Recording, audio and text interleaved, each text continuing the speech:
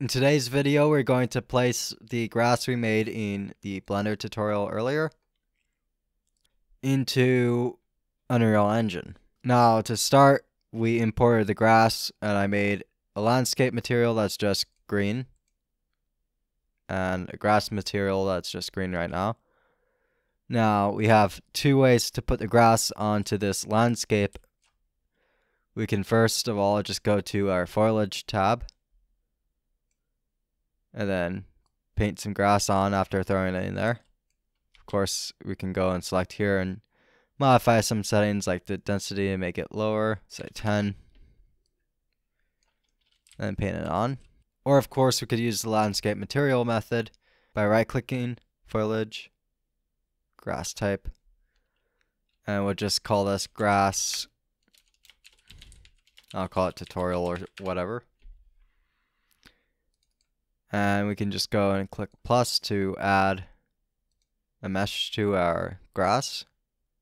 And then we can go and use our mesh, save it.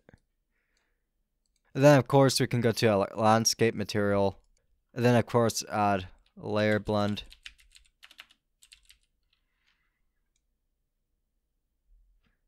Add some layers, we'll call one grass.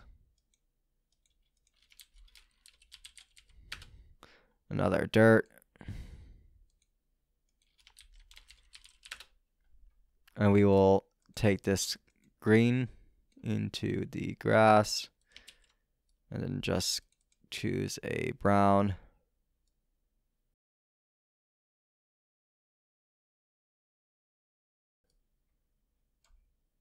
But we can choose these layer blends, and then we can get a grass output and a layer sample. And we can sample grass, and this will say wherever you painted the grass layer on your landscape to show this grass type on it.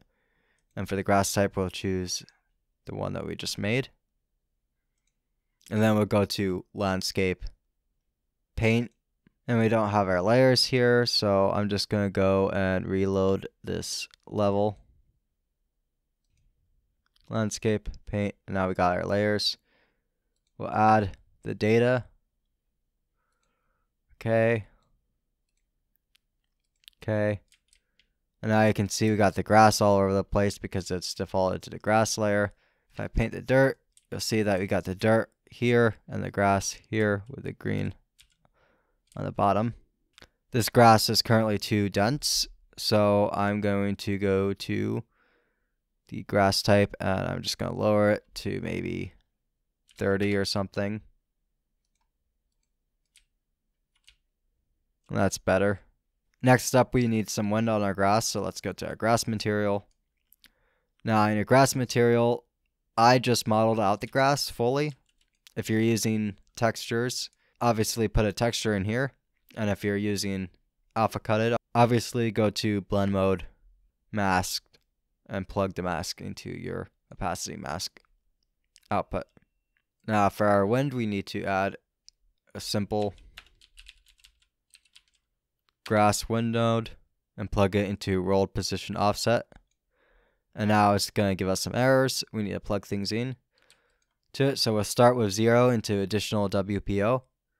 This is additional world position offset that you want to add to the simple grass wind. So if you want to add another effect to it, you can. For wind speed, we'll hit S to add a scalar parameter, speed, plug it into here.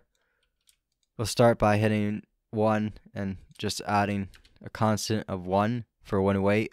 We'll get to that later. Change speed to 1. And then I can go hit S to add another scalar.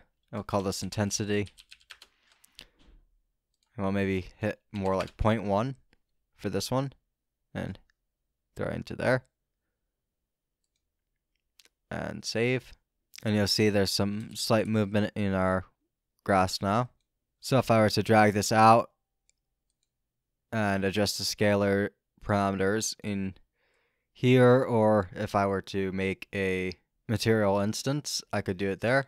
I can adjust this and you'll see what changing the intensity does, it changes how far it can wiggle in the wind. If I change the speed, it changes how fast it does. Now, if you want to be able to make it windier in your game, like you have stormy weather or something, you're likely going to want to keep the speed up at a decent amount, because if I make it wiggle a little bit more so you can see, if I adjust the speed, when I'm adjusting it and you're slowly transitioning, it kind of glitches out. So you'll likely only want to adjust the intensity if you change the wind. Now, one thing you might notice is that it's wiggling at the bottom here too, which obviously wouldn't happen because it's attached there. So you're going to need to find a way to mask out the bottom there. Now, there's two main ways to do this. You could use a texture coordinate, or you could use vertex paint. So I could go to UV editing, then select all, hit 1 or 2 to go to a side view, and then hit U, project from view bounds. And you'll see that the bottom is now in the bottom of the UVs and the top's at the top.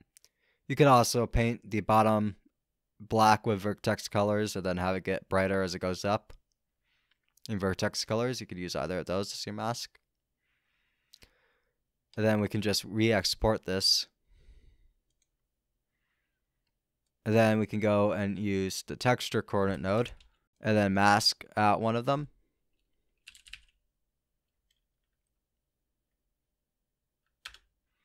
Now we want the y-axis because it's going up and down, so we're going to use G.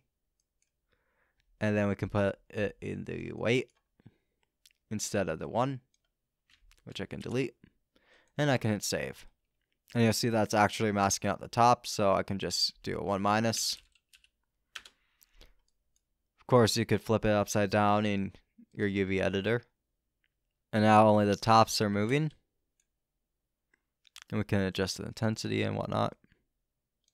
Of course, you can add an additional WPO, like having a bigger movement across larger sections of grass. So you have like this area that's folding, rather than just having a little bit all over the place. This was MrTriPie, and thanks for watching. If you like this video, please like and subscribe to help my channel grow. Thank you.